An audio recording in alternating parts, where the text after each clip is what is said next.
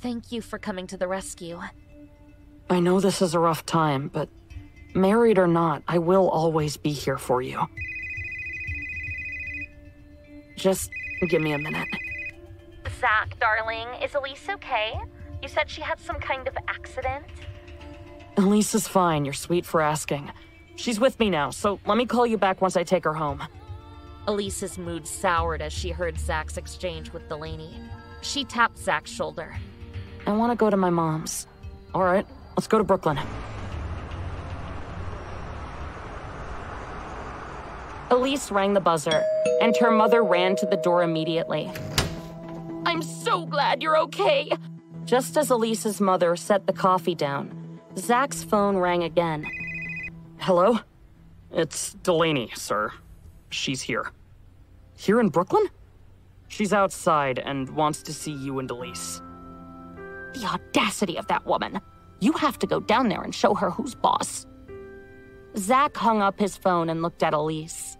Well, she's not coming up here, so let's go down.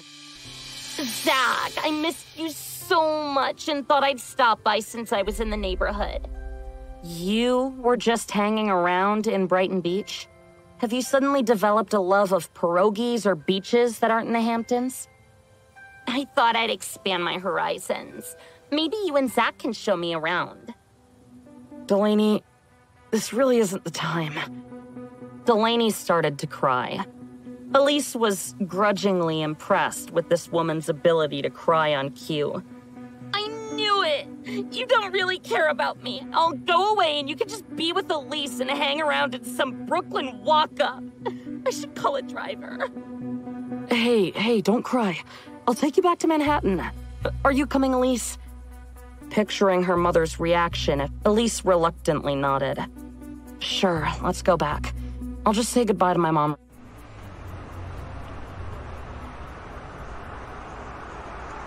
Instead of Zack's grandmother's Upper East Side penthouse, the car pulled up at Zack's loft in Soho.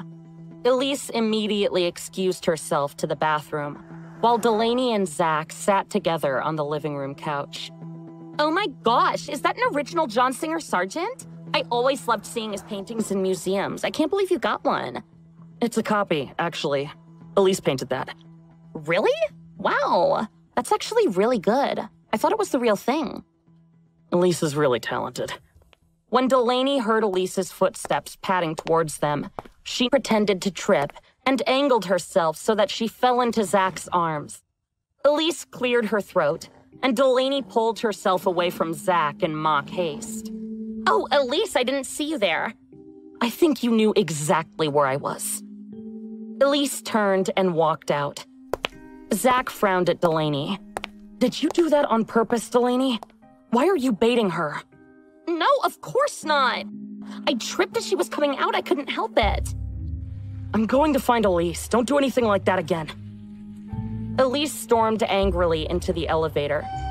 Zack tried to enter with her as the doors started to close. Hey, Elise, let me in. I just want to talk. As she took the elevator down, Zack ran down the emergency stairs, hoping to catch her before she left. Elise, it's not what you think, I swear. Elise continued walking. Well, explain it then, because it looks like you accused me of loving someone else when you're actually the one who's cheating. That's not what I intended at all. At least let me have a driver take you back. No thanks. I'd rather take the subway with the peasantry than endure more of this. Zack stared after Elise as she left. The next day, a man in a suit arrived at Elise's door. Zack wanted to apologize for what happened last night, miss. Please accept this gift as an apology. The man handed Elise an envelope, which contained a check for $10,000. I don't want his money. If he thinks this will solve anything, he doesn't know me at all. Please, miss. He said to beg for your forgiveness and to tell you not to believe everything you see. He cares for you. The man left after saying his piece, with the envelope still clutched in Elise's hands. Elise shoved the envelope into her purse and decided that she could use a bite to eat. After the waiter took the menu away, She saw Delaney approach her table. Elise, may I sit with you? I just wanted to clear the air. Delaney sat in the booth across from Elise and placed a bouquet of flowers on the table. Zack is so romantic. He has flowers delivered to my place every morning. Elise maintained a poker face, determined not to give Delaney the response she wanted. That was nice of him. It was. Zack and I are childhood sweethearts. I've known him forever. Elise took a sip of her coffee and eyed Delaney disdainfully. Is there a point to this? You and I aren't friends. You must want something, so just come out with it and tell me what it is. So you do have a temper. If you don't want to see my temper in action, get to the point. Preferably sometime today. Zack and I have a special connection that you can't compete with. You were a placeholder for when I couldn't be with him, and while I so appreciate you taking care of him when I couldn't, you're not needed anymore. Did you come all the way here just to tell me to go away and let you and Zack ride off together into the sunset? Not at all. I know you're getting divorced, and you don't come from the same kind of background that Zack and I do. I want to help you. Delaney slid an envelope across the table to Elise. The check is for $1 million. It's not a lot of money for me, but I know it would make a difference for you. Keep the check.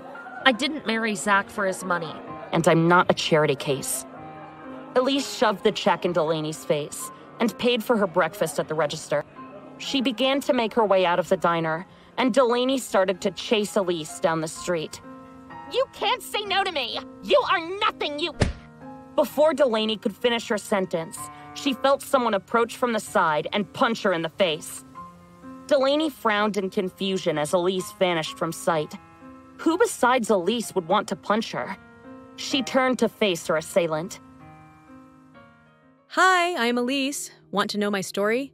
Then download the Pocket FM app and listen to the exciting episodes of After the Divorce. Now,